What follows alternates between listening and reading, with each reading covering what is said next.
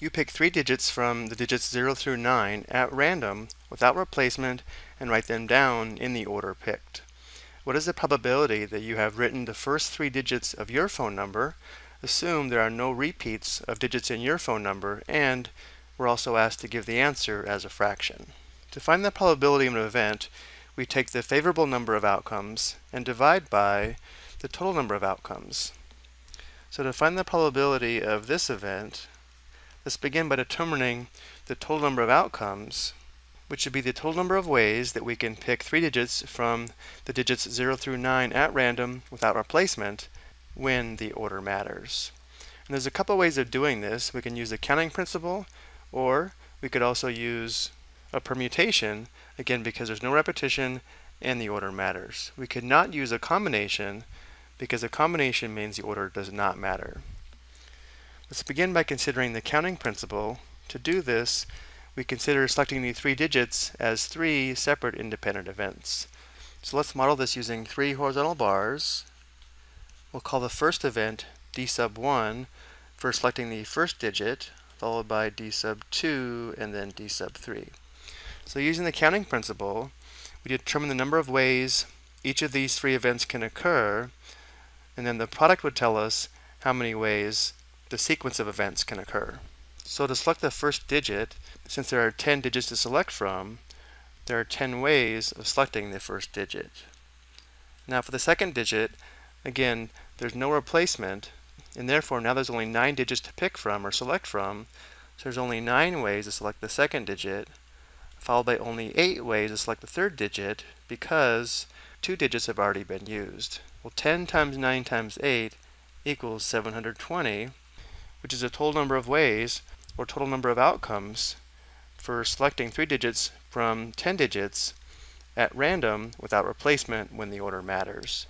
So our denominator is 720. And as I mentioned earlier, we could also find the total number of outcomes using a permutation.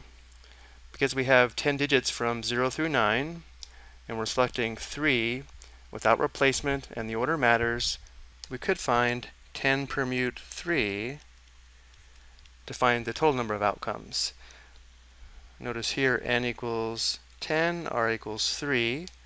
So we'd have 10 factorial divided by 10 minus 3 factorial, which would be 7 factorial. Simplifying, we begin by expanding 10 factorial, which is 10 times 9 times 8. And I would stop here because notice how we have a 7 factorial in the denominator. So we'll write times 7 factorial divided by 7 factorial. Again, notice how our numerator is 10 factorial. We just didn't expand it all the way. We stopped at 7 factorial because that matched the denominator. So this simplifies to 1. Notice how we get the same result. 10 times 9 times 8 does equal 720. And now for the numerator, we want to determine the favorable number of outcomes, which means how many of these permutations of these 3 digits would match your phone number, and only one of them would match. So the probability of this event is 1 divided by 720, which is what our homework is asking for. But because probability is often expressed as a decimal or a percentage, let's also show those. To convert the fraction to a decimal, we would perform division. 1 divided by 720.